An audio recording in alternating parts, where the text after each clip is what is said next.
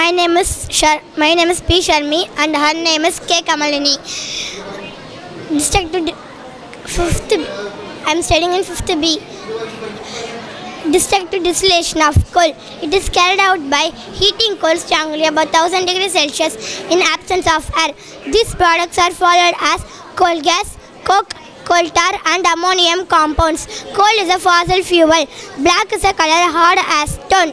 It is formed over a period of 300 million years ago. Coal gas, mixture of hydrogen, methane and carbon monoxide and other gases used for domestic cooking and lighting. Thank you. That's all, sir.